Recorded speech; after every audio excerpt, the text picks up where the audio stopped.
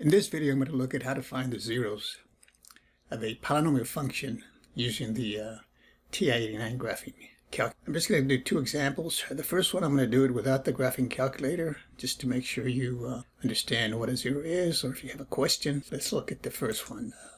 P of x is equal to x squared minus 4. Okay, polynomial function, one variable. It's going to be x. I can call this f of x, g of x, using p just to emphasize that it's a polynomial function. So what I can do here is I can factor. If you have a quadratic, this will factor x minus 2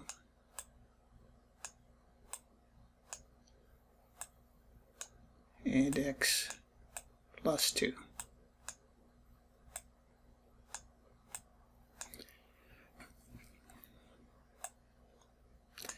So you can see that this is this polynomial function is going to be 0 when x is 2, or when x is negative 2, right? So 2 and negative 2 are going to be the zeros. Okay. So basically, a 0 is the number that you replace the function with to get 0. Okay. So if I plug in a 2 where the x is, I get 2 squared. 4 minus 4 is 0, so I get the point 20. So the point 20 is on the graph. If I replace the x by minus 2 squared, I get minus 4 rather. Minus 4 gives me 0. So these 2 points are on the graph. Okay.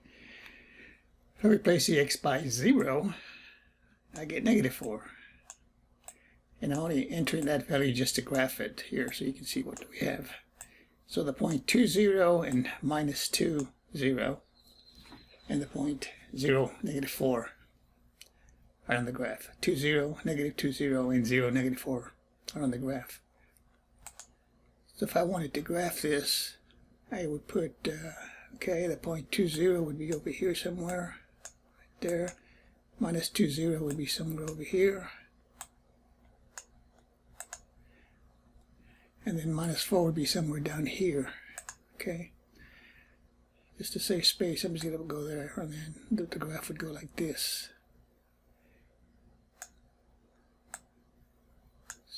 So it would be a parabola that opens up, passing through the point 20, negative 20, and 0, negative 4 would be down here over here.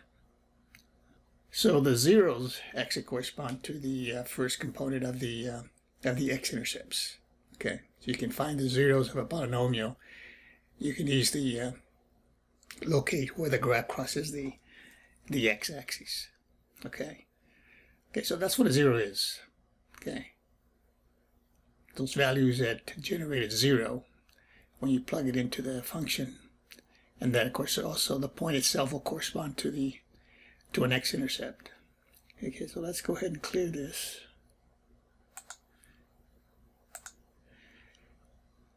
Now, let's go ahead and use the calculator. So if you can easily factor the polynomial function, you can easily find the zero. Sometimes it's not that easy to factor, like the second one. But on the graphing calculator, we'll do the first one now on the calculator. Go to F2, and you see zeros right there. So I can hit number 4. And then I just type in just the right side of the polynomial, not the p of x. Okay, so just x to the second minus 4. And in this one, you need to indicate the variable, just like I showed last time when you're solving an equation. So I put a comma here, and then an x, close parentheses, hit enter, and it gives you the solution in terms of a solution set. So negative 2 and 2 correspond to the zeros. Okay. Now notice what happens if I do this. And clear this. And let's say I make that minus or a plus.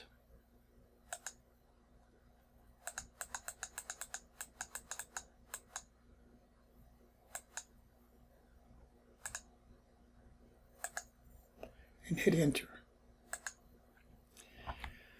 Okay, so notice I get an empty set. So when you enter this command, zeros, it only gives you the real zeros. not the complex or the imaginary ones, okay? So this is what you have to do. Notice in the commands, well, let me just do this first here. In front of the zeros, I'm going to put a C. So I go to the calculator, alpha, and then C. And now hit enter. Now see, instead of just zeros, I have C zeros. So that tells me, okay, I want the complex zeros. Now keep in mind when you say complex, the complex numbers include all the imaginary numbers.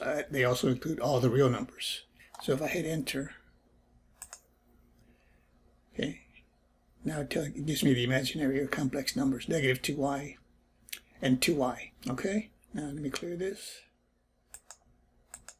Now on the next one, x to the 5th minus 4x to the 4th, and so on. If I want to do this the long way, I'd have to come out and factor this out. Okay, so I could do it basically a trial and error. If the coefficient here of the lead term is a 1, I can zeros, if there's any real zeros, and there are in this case, there would be factors of 120. So you would try plus or minus 1 as a 0, plus or minus 2, all the divisors of 120. Plus or minus 3, plus or minus 4, plus or minus 6, plus or minus 12, and so on.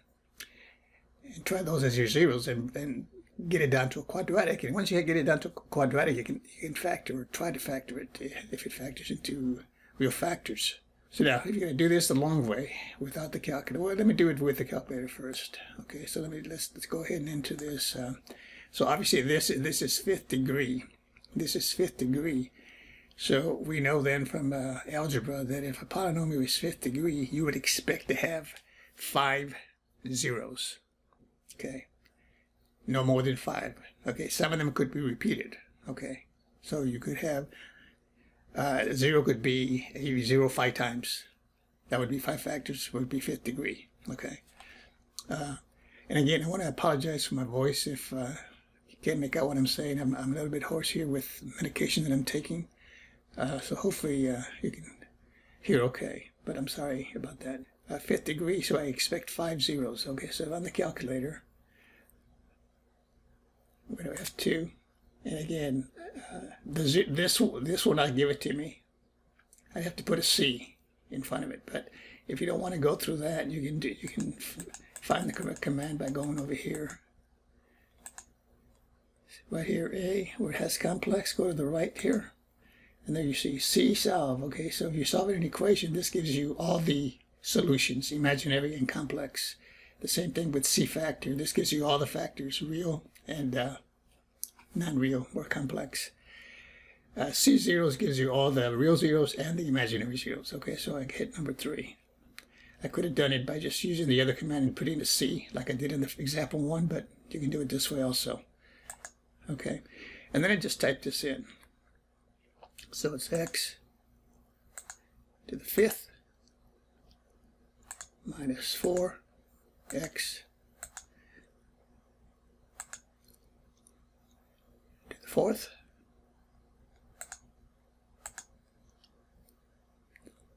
minus 7x to the 3rd plus 14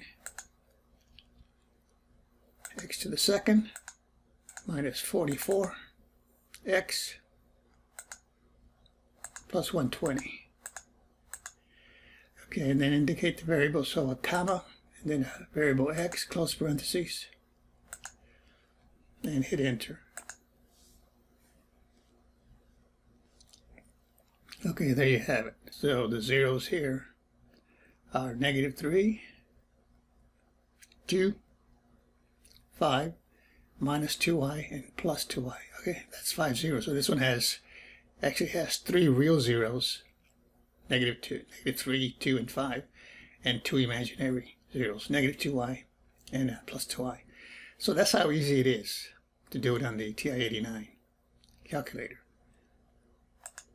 Now, if you're doing this a long way, it'd be a bit longer. I do have it worked out here, but just to save time, I'm just going to show you what you have to do. The basic what you would do is synthetic division.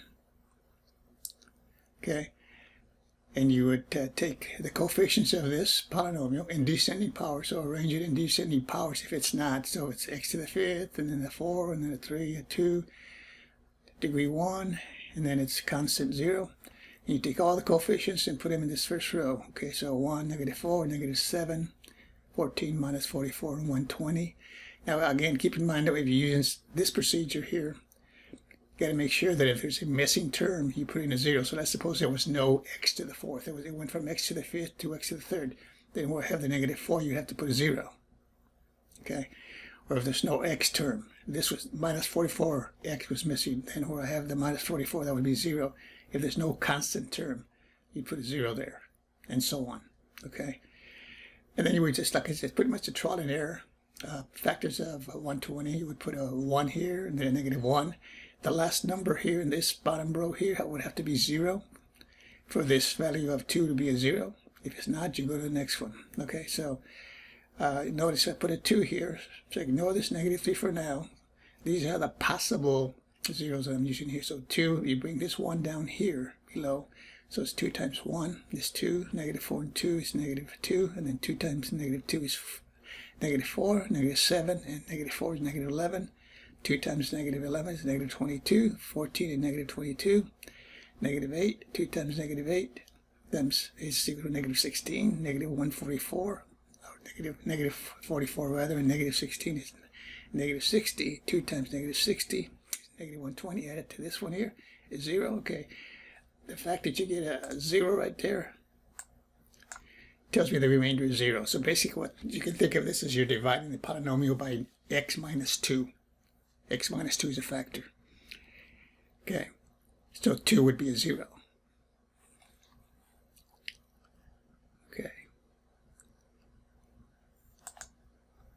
Then you would try, you would continue there with the next possible 0. Okay, so let's say you want to try -3. Then you would bring the 1 down here. -3 times 1 is -3, and add these up. -5, -3 times -5 is 15. Add these up, you get 4. -3 times 4 is -12. -8 and -12 is -20. -3 times -20 is 60. Minus 60 and 60 is 0. And you stop right there for this one. Okay, you got a 0, so that tells me that 2 and -3 are zeros. Okay, then you would try a 3. Okay, and it doesn't give you a 0, so you just erase and go to the next one. Okay, so just making it easy here, or to make it shorter rather. So then I try the 5. Okay, so is 5 a 0? I would have tried -5 also, but I don't get the 0, so then I go to the next one. So to say 5, bring this down. 5 times 1 is 5, minus 5 and 5 is 0. 5 times 0 is 0. 4 and 0 is 4. 5 times 4 is 20, minus 20 and 20 is 0. So there you have it. Okay, now we divided then, this is the equivalent of dividing the polynomial, 5th degree polynomial, by a factor of x minus 2, x plus 3, x minus 5. Okay, okay. So that reduces the degree from 5 to, this is now a 2nd degree. So basically, this just gives me x squared plus 4. Okay. Remember, using the calculator, we get plus or minus 2y as zeros. So now, once we get it down to a quadratic, then we can just say, okay, x squared plus 4 equal to 0 for what values? Okay, x squared plus 4, you can factor it over the real numbers, but let's just do it over the imaginary numbers. But let's just do it this way and say it's x squared is equal to -4. Okay. Quadratic, so then we take the square root of that. We get x then is equal to plus or minus the square root of -4, because we have a -4 under the radical. That's going to be the imaginary number, so this then is going to be plus or minus the square root of 4 is 2, and of course the square root of a -1 is, that's your I.